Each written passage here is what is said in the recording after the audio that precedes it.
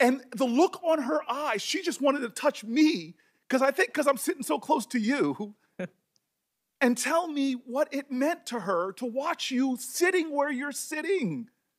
I want to share with you a couple of uplifting and inspiring moments from the confirmation hearing for Judge Ketanji Brown Jackson. Now, so far, there has been a lot of focus on the negative, on all of the bullshit coming from Republicans and correcting that. And that's fine, and that's important work to do. But I also think it's important to highlight some positive moments. I know it doesn't happen very often in news, but I like to occasionally try to do that because this is what I find motivating. You know, I'm not motivated by racist garbage from Ted Cruz's mouth. I'm motivated by hearing stories of perseverance, inspiration. So that's what I'm going to share today.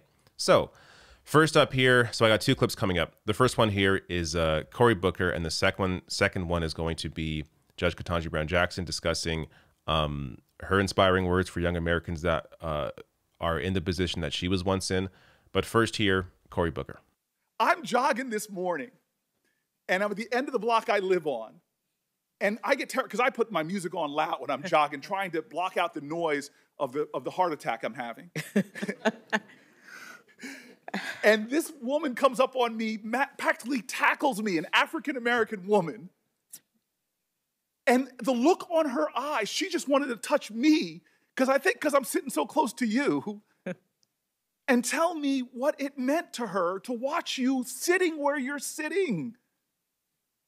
And you did not get there because of some left-wing agenda. You didn't get here because of some dark money groups. You got here how every black woman in America who's gotten anywhere has done. By being, like Ginger Rogers said, I did everything Fred Astaire did, but backwards in heels. All right, so as I said later, I have a clip coming up where Judge Jackson shares some inspiring words. But before I get there, let's talk about this.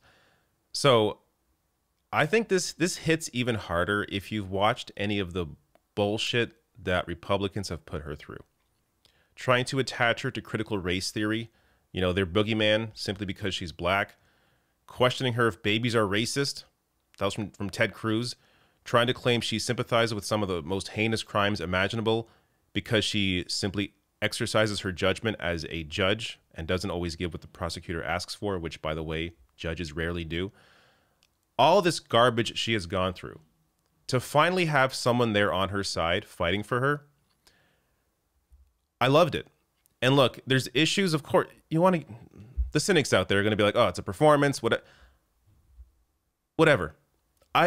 I don't care. As long as the message is real and he's there fighting for someone that needs someone on their side in that moment, that's what was so powerful about this.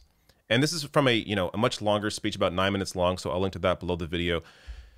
So there's a lot more to it.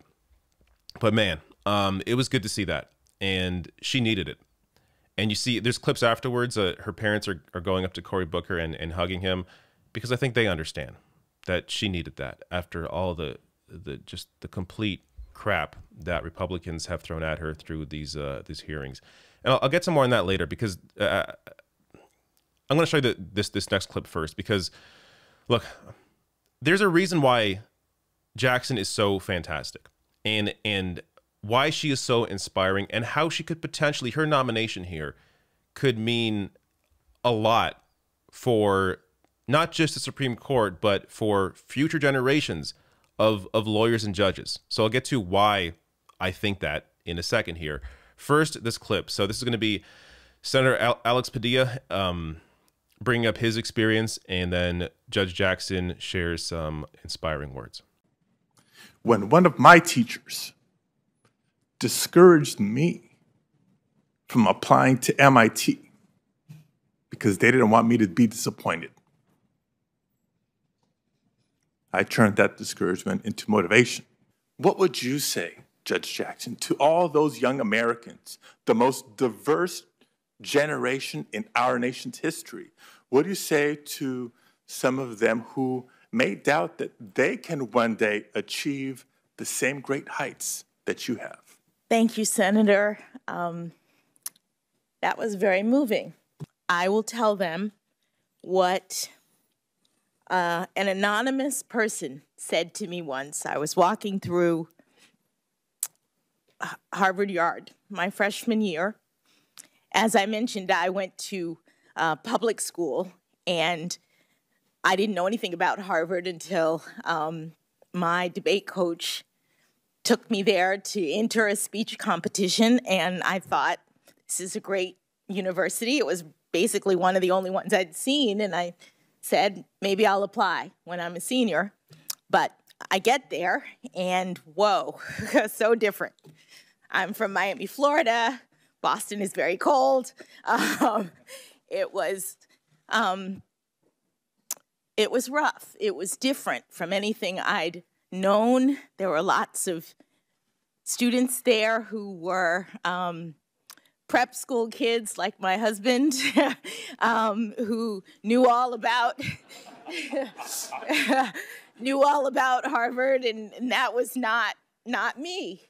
And I think the first semester I was really homesick. I was really questioning, do I belong here? Can I make it in this environment? And I was walking through the yard in the evening, and a Black woman I did not know was passing me on the sidewalk. And she looked at me, and I guess she knew how I was feeling. And she leaned over as we crossed and said, "Persevere."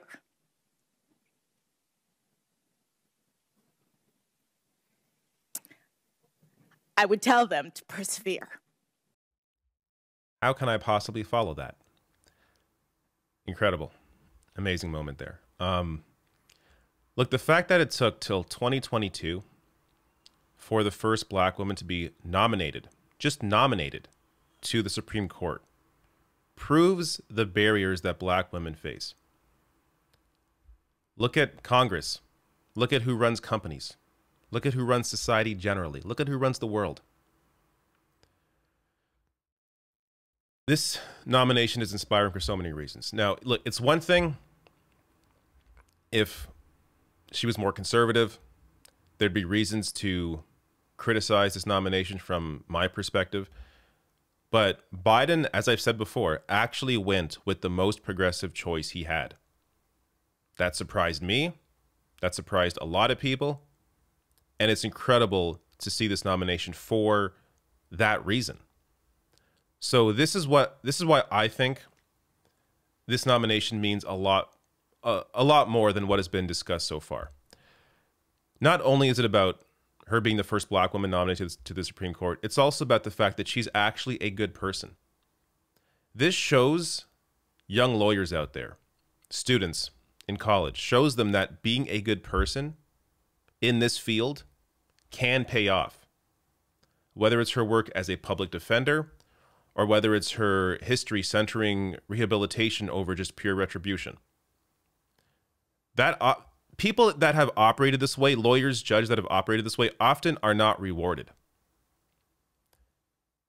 Here's finally somebody who is rewarded for doing that. Not to say that, there's others, Sonia Sotomayor, also a fantastic justice, but these opportunities are rare.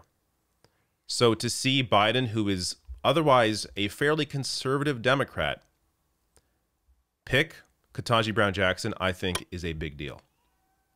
So, once we get through all this garbage, and she's actually appointed and on the Supreme Court, that's going to be a fantastic day.